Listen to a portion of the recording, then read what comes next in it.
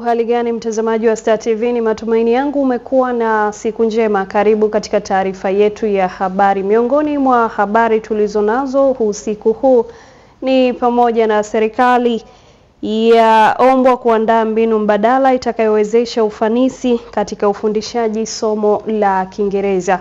Mtazamaji, kwa hayo na mengine mengi, na kusiungane nami hadi tamati. Kumbuka unaweza kufuatilia matangazo yetu kwenye Google Store kwa kupakua App Store kwa kuandika neno Star TV Tanzania, au unaweza kufuatilia kwenye Facebook na YouTube kwa kuandika neno Star TV Habari. Naitwa Grace Meleo, karibu tuwe sote.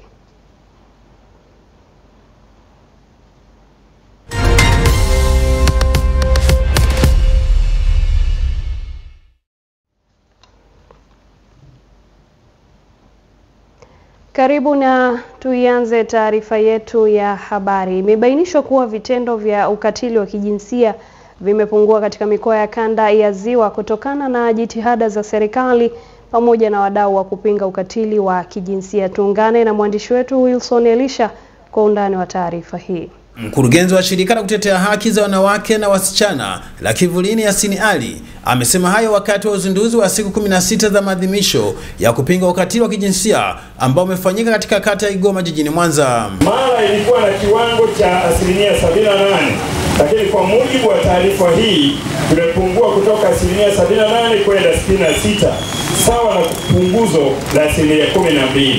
Kaimu jaji mfawidhi wa mahakama kuu kanda ya Mwanza Stanley Kamana amesema pamoja na kuzinduliwa kwa maadhimisho hayo, elimu zaidi inahitajika katika jamii ili kutokomeza ukatili wa kijinsia. Wanawake wengi wamenyanyaswa kingono kwa sababu ya kutafuta marejesho. Lazima tuseme kweli, tunaishi katika jamii. Sisi ni Watanzania, tunaishi katika jamii zetu. Mama zetu, dada zetu wananyanyaswa kijinsia. Baadhi ya wadau kupinga ukatili wamepaza sauti zao na kuishukuru serikali kwa jitihada zake za kuendelea kuhakikisha wanawake na watoto wanaendelea kuwa salama. Tukio linatokea, tunapata taarifa, tunaandaa jarada, tunapeleka sehemu inakohusika, mahakimu wanaendelea nalo.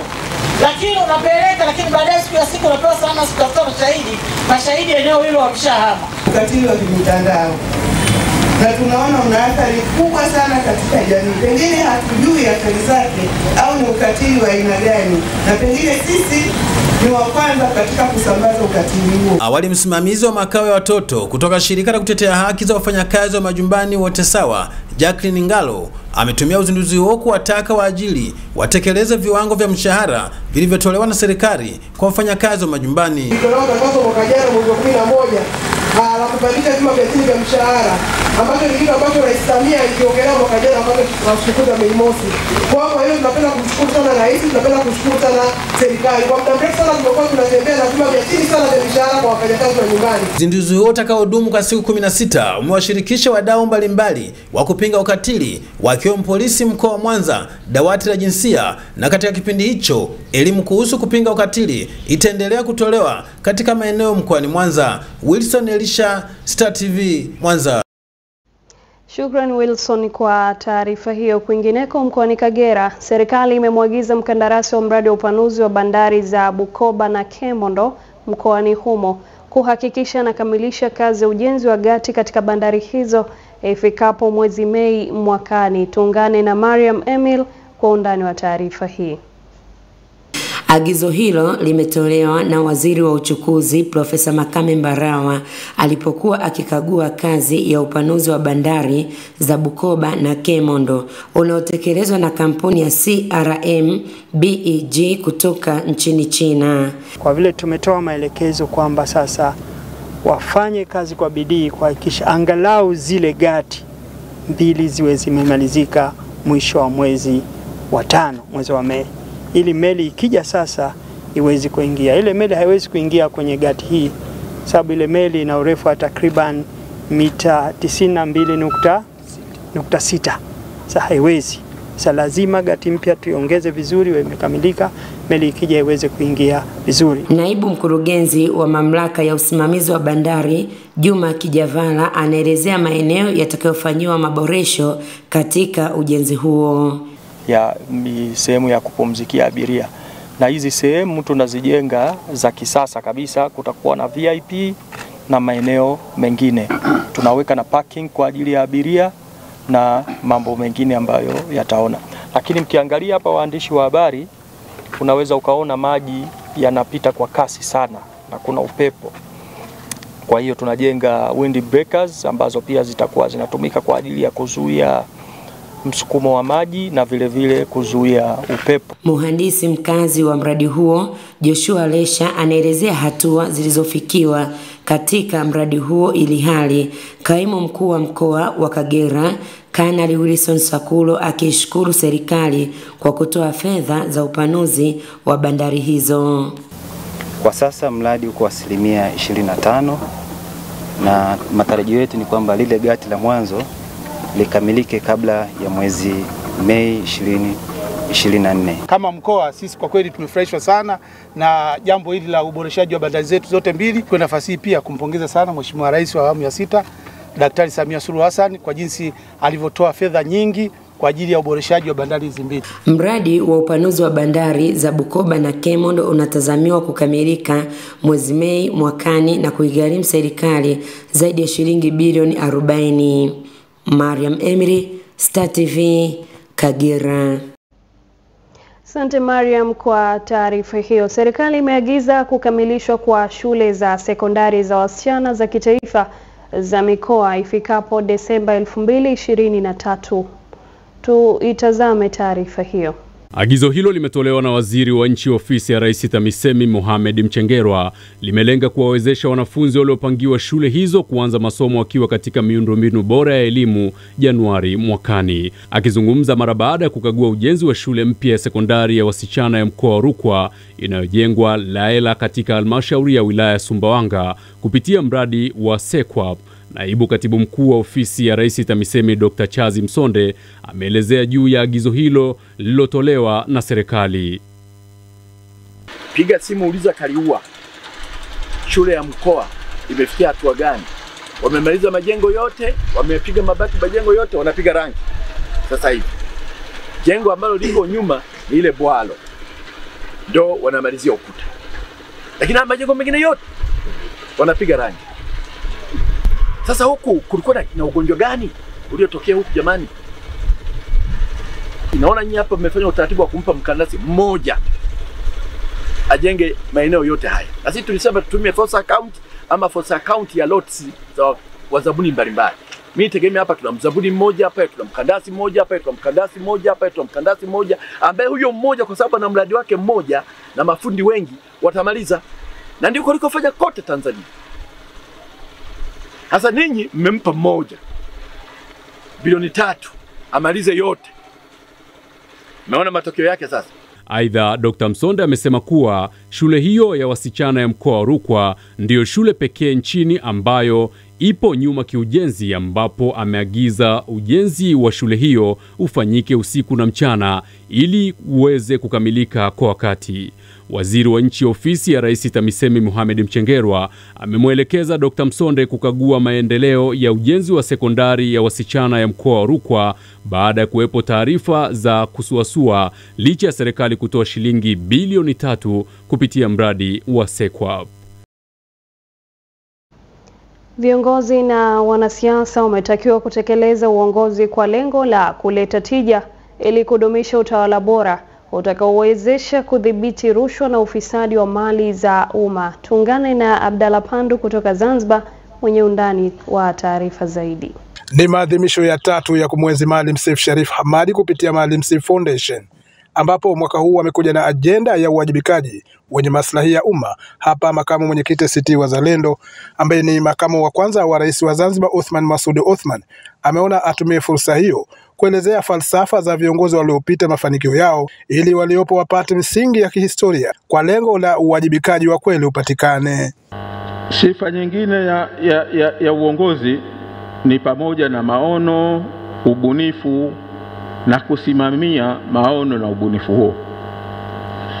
Historia ya dunia ni shahidi juu ya umuhimu wa uongozi wenye tija kwa nchi. Unahitaji maono, ubunifu na uwezo mkubwa wa kuyasimamia mambo hayo. Maono ni pamoja na kukubali ulazima wa mabadiliko na pia kwenda kwa mujibu wa wakati. Siasa sio ugomvi, bali ni ushindani wa hoja zenye mustakabali wa demokrasia ya kweli itakayoimarisha utawala bora. Mjumbe wa kamati kuu ya Chama cha Mapinduzi CCM, ambaye ni makamu wa pili wa rais wa Zanzibar, mtendaji mkuu wa shughuli za serikali, Hemedi Suleiman Abdullah, yeye anawaasa wanasiasa kuwa wenye ukweli na mashirikiano. Endapo hakutakuwa na ukweli, basi hakutakuwa na maana yoyote ile ya kuenzi falsafa za Maalim Seif Sharif Hamad. My biggest worry as a continent is that for too many leaders and too many governments, their fundamental commitment is to correct what went wrong with yesterday rather than be able to attend to what future is coming tomorrow. Musi Maimane ni mgeni mashuhuri aloalikwa katika mkutano huo. Kiongozi wa chama cha South Africa Movement anabainisha umuhimu wa vyama vya siasa kufuata misingi ya nchi na mahitaji ya wananchi. Tukienda kinyume na kile ambacho walikikusudia na kile ambacho walikuwa wanakifanya, tutakuwa hatujamtendea haki. Maalim Seif always alikuwa ni mtu wa kuhakikisha watu wanaendelea kuwa wamoja. Hakuna mtu anayebaguliwa, hakuna mtu anayekosa haki yake. Kwa hiyo haya ni maeneo makubwa sana ya kuyaangalia, na tuenzi katika kuyaendeleza haya. Mkutano huo wa siku mbili utajadili masuala mbalimbali ya uongozi, demokrasia, utawala bora ndani ya vyama vya siasa. Abdalla Pandu, Star TV, Zanzibar. Asante Abdalla kwa taarifa hiyo. Katika taarifa nyingine kutokea jijini Dar es Salaam, Waziri wa Elimu, Sayansi na Teknolojia Profesa Adolf Mkenda ameipongeza kamati ya tuzo ya taifa ya Mwalimu Nyerere ya uandishi bunifu kwa kuweka kipengele cha hadithi za watoto kwenye tuzo hizo, hali inayotarajiwa kuwajengea watoto tabia usomaji wa vitabu wakiwa katika umri mdogo. Tupate taarifa zaidi.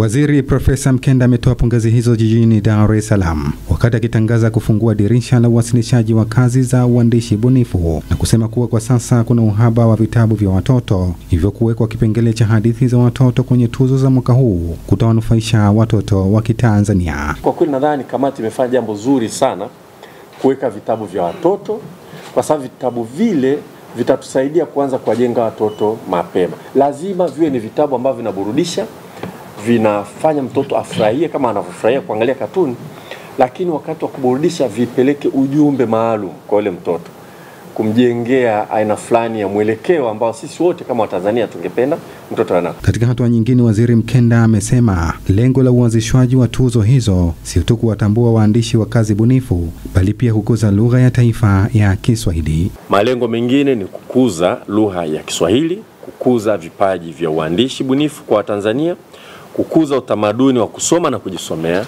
kuhifadhi historia na mitazamo bora ya taifa la Tanzania.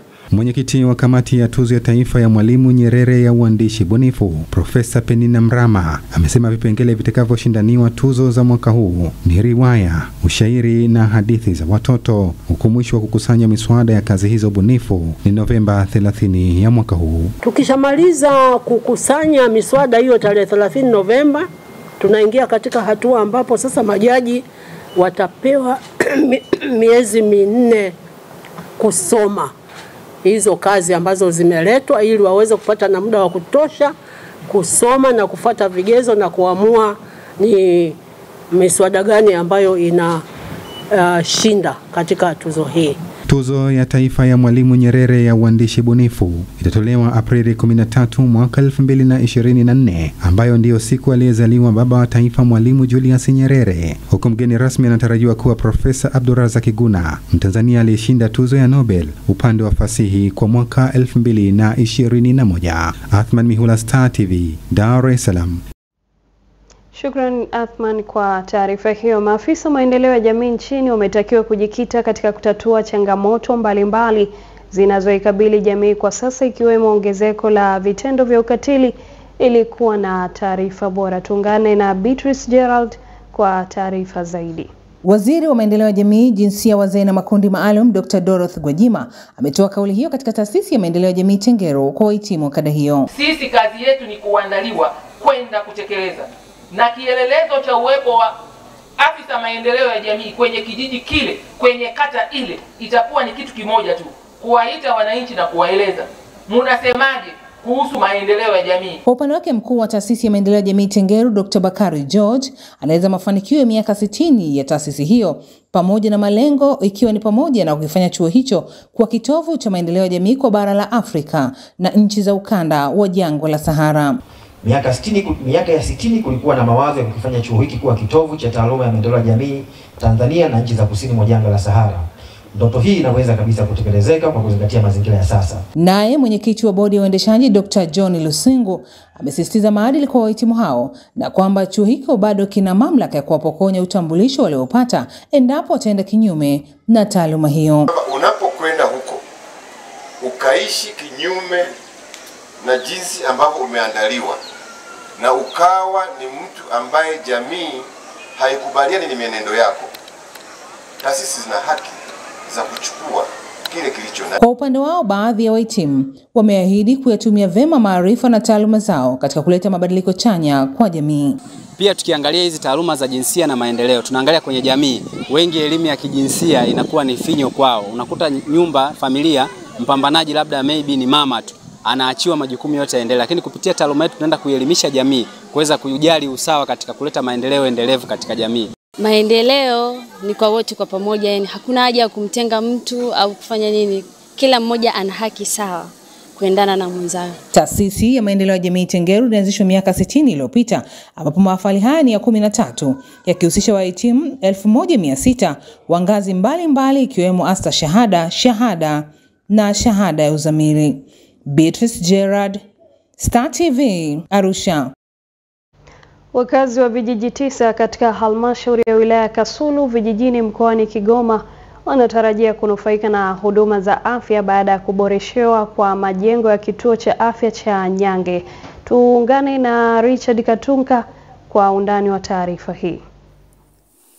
Kaimu mganga mfawidhi kituo cha afya Nyenge, Richard Marwa, amesema uboreshaji wa kituo hicho cha afya uliokwisha gharimu jumla shilingi milioni 800 kwa ujenzi wa majengo mbalimbali pamoja na vifaa vyake tiba ni ufumbuzi kwa upatikanaji wa tiba bora na kwa wakati. Kwa upande wa jengo la wazazi, lipo jengo la zamani ambazo linatumika, lakini kwa muundo wa zamani, kwa sababu tunaangalia ramani iliyokuwa imetumika awali na uhalisia wa sasa ni kwamba haviendani.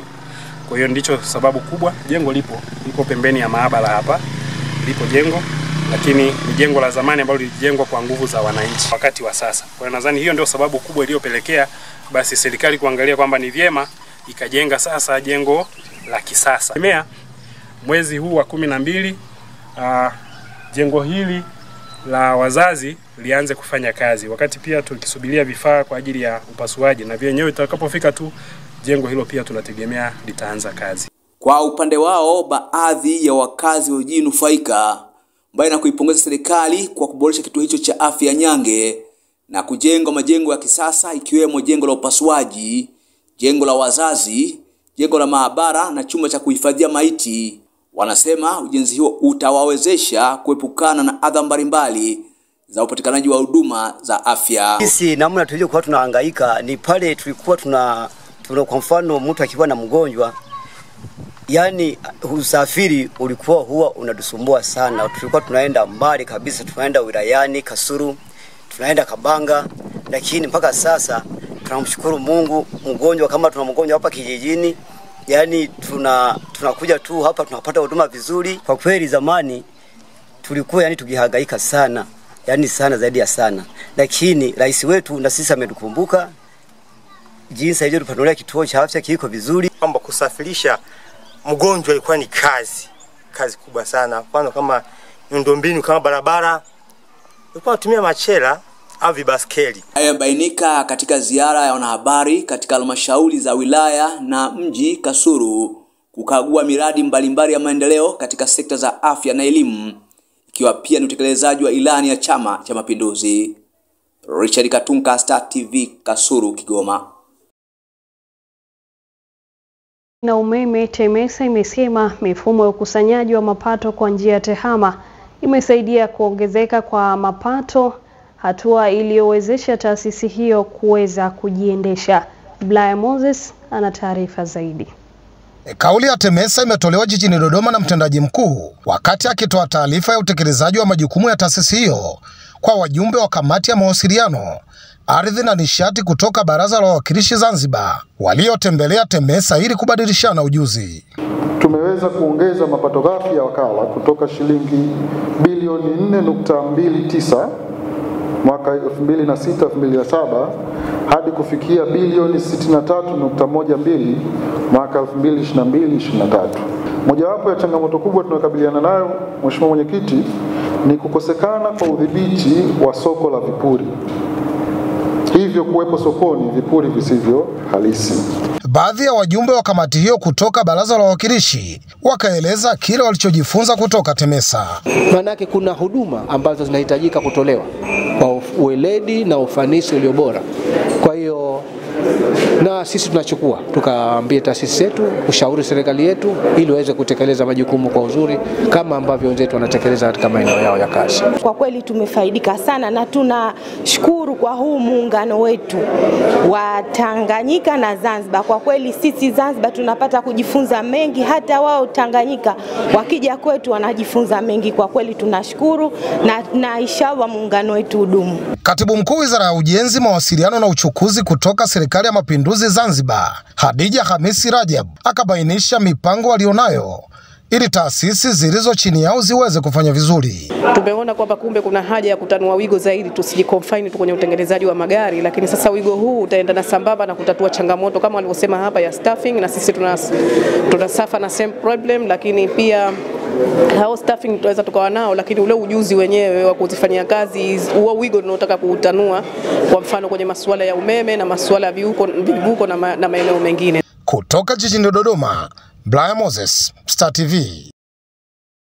Vijana wa Kitanzania wametakiwa kujenga bidii na ustahimilivu katika kutumia ujuzi unaopata kupitia mafunzo ya ufundi stadi ili kukabili soko la ajira nchini. Taarifa ya Lisha Ndalo inasomwa studio. Kaimu mkurugenzi wa mamlaka ya elimu ya ufundi stadi VETA kanda ya Ziwa, Tadeo Sipanga, ametoa ushauri huo kwenye mahafali ya wahitimu wa chuo cha VETA Mwanza, ambapo amewaasa wanaohitimu kujenga nidhamu na kutumia weledi wao kwa manufaa ya taifa. Ongezeni bidii, ubunifu, uvumilivu na ustahimilivu katika nyanja zote za maisha yenu, ikiwemo swala la kazi. Kijana mvivu, soko letu la ajira halimtaki, halimtambui, litamondoa. Naye meneja biashara CRDB kanda ya Ziwa Glory Mponzi pamoja na mkuu wa chuo cha VETA Mwanza Lupaxio Mapamba wamewaasa wahitimu hao kutumia fursa zinazopatikana katika soko la ajira kujikwamua kiuchumi. Yaani wewe kama wewe ni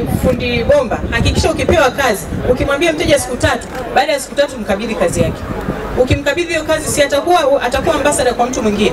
Kwa sometimes fursa zipo, lakini tunajikosesha nini? Tunajikosesha wenyewe kutokana na ukosefu wa uaminifu. Sawa? Wewe ni mtu wa chakula, we cook and present the food. Kuna watu mkitoka hapa mtaajiriwa, kuna watu mkitoka hapa mtaenda kujiajiri. Ni namna gani unaamua kuwa mwadilifu? Namna gani unaamua kuwa mwaminifu? Namna gani unaamua wewe mwenyewe kujiwekea malengo ya kutoka kwenye uchumi fulani kwenda kwenye uchumi mwingine kwa jitihada za kwako? Katika risala ya wahitimu hao wameeleza mafanikio walioyapata pamoja na changamoto mbalimbali walizokutana nazo kipindi cha mafunzo yao. Tumeweza kukuza ujuzi wetu kwa kushiriki katika utengenezaji wa thamani za vyuo vipya vya VETA. Kwa mfano, fani za useremala na uchomeleaji wameshiriki katika utengenezaji wa thamani za vyuo vya VETA Ukelewe na VETA Butiama. Ongeza mabweni ili kuweza kupokea wanachuo wengi na hivyo kukidhi mahitaji makubwa ya Tanzania ya kupata mafunzo ya ufundi stadi. 3.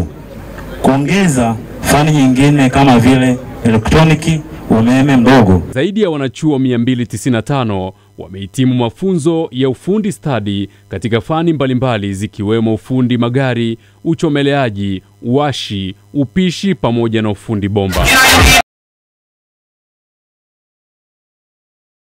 Na mdau wa maendeleo kiasi cha shilingi milioni 50 kwa ajili ya mradi wa kutengeneza madawati kwenye shule za msingi mkoani humo. Alex Ngereza ana taarifa kamili. Akikabidhi mfano wa hundi ya fedha hiyo kwa mwakilishi wa mkuu wa mkoa wa Katavi Onesmo Buswelu, meneja shughuli kutoka Premier Tanzania Nico Ronsesi amesema kuwa kwa kutambua umuhimu wa jamii wanatoa fedha hiyo kama sehemu ya kuthamini mchango wa jamii wanaofanya nayo kazi kupitia zao la tumbaku.